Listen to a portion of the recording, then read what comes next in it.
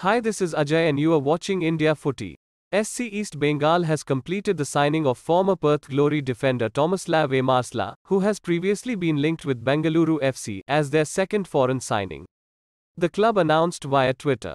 The SC East Bengal defence line, which conceded a total of 33 goals in 20 matches, looked shaky and vulnerable throughout the ISL last season, and it was bound to undergo an overhaul, and Mrcela has emerged as an ideal fit.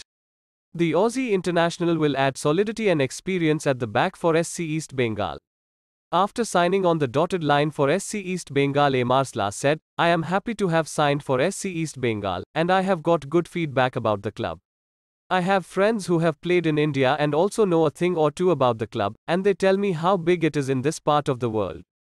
The Perth-born and well-travelled Mrcela moved to Croatia with his family as a 9-year-old and joined the RNK Split Academy in 2001, spending 5 years at the club where he was youth captain.